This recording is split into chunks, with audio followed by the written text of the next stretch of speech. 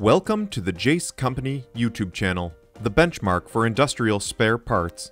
Today, we take you on a journey through desalination, a fascinating topic for many industries and many countries. You may know that water covers 71% of our planet's surface. However, only 2.5% is fresh water, and now, the plot twist, less than 1% of all of this water is drinkable and accessible. Imagine being in an arid region where fresh water is a rare and precious resource. In such a place, thinking of the immense expanse that is the sea, you might ask, what if we could make salt water drinkable? The solution exists and is called desalination. This process allows salt to be removed from seawater, turning it into drinkable water, ready to be used. An industrial desalination plant can be an imposing and complex plant, but there are also much smaller facilities used on an industrial level that employ different technologies to separate salt from water.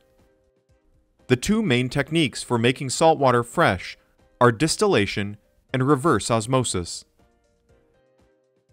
In the various types of distillation processes, heat is given to the salt water to make it evaporate, that is, to change from liquid to a gaseous state. In evaporation, only the water molecules evaporate while the salts remain dissolved in the water in the liquid state. The water vapor obtained is then brought back to the liquid state through condensation, thus obtaining distilled water that is 100% pure water. This is an effective but highly energy-intensive method. Heating water to accelerate its evaporation is no easy feat given its specific heat capacity. Therefore, it can be very expensive to create all the thermal energy required. In some situations, it may be considered impractical compared to the reverse osmosis desalination technique. Reverse osmosis, also known as hyperfiltration, is the most widely used technique worldwide. Here's how the system works. Seawater initially passes through three membranes in a pre-treatment phase. The first, a microfiltration membrane with pores smaller than 10 micrometers, retains the sand and other debris. The second, an ultrafiltration membrane, blocks bacteria. The third, a nanofiltration membrane, prevents the passage of sulfates. At this point, the water is clean, but it is still salty. Now the most important filtration takes place, the one that separates the salt from the water. The water is pressurized between 55 and 70 bar and is pushed towards a special semi-permeable membrane with pores of about 0.1 nanometers. It is composed of several layers, the most important of which is an aromatic polyamide, which plays the real role of separation.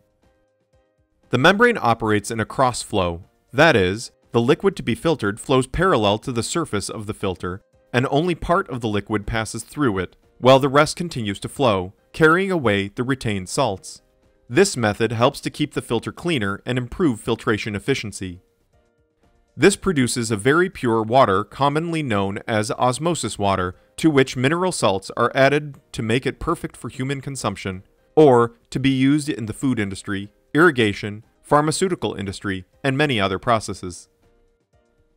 Reverse osmosis desalination reverses the natural process of osmosis.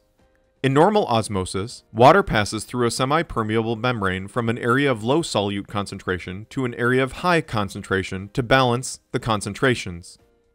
In reverse osmosis, high pressure is applied to the salt water, pushing the water through a membrane and leaving the salts behind.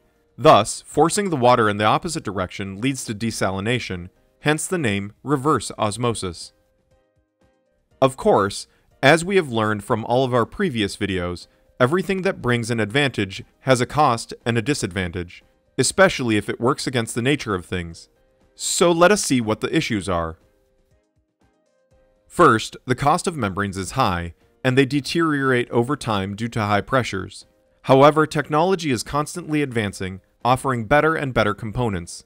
In this context, Jaes can supply the filters and the membranes needed to ensure efficient and constant supply of desalination plants, being able, with its decades of experience in industrial supplies, to identify the best available alternative. The second huge cost is the amount of energy required for pumping and pressurization processes, which depends on the concentration of salts and contaminants in the water. The higher the concentrations and more contaminants, the more energy is required. This energy may come from renewable resources such as solar or hydroelectric power, but also from electricity supplied by conventional power plants, which may be powered by fossil fuels or nuclear energy. Thus, the cost of reverse osmosis desalination varies greatly depending on many factors, including the cost of energy. The newest and best reverse osmosis desalters consume around 2.8 kilowatts per cubic meter of water produced, compared to 20 kilowatts per cubic meter needed in the 1970s and 1980s. So the price today is between 1/2 and €3 per cubic meter of water. Other important costs are the construction of the plant and the transport of the water once it's produced.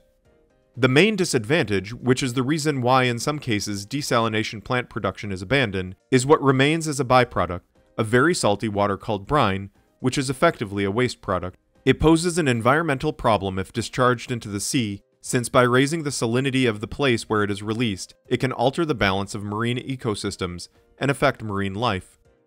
Some projects seek solutions to reduce the environmental impact of brine, such as targeted dilution with seawater at strategic points, or treatment to reduce its salt concentration before discharge. Desalination is a particularly popular process in countries that do not have abundant freshwater resources but are rich in seawater, such as Spain, where as much as 56% of fresh water comes from reverse osmosis desalination plants.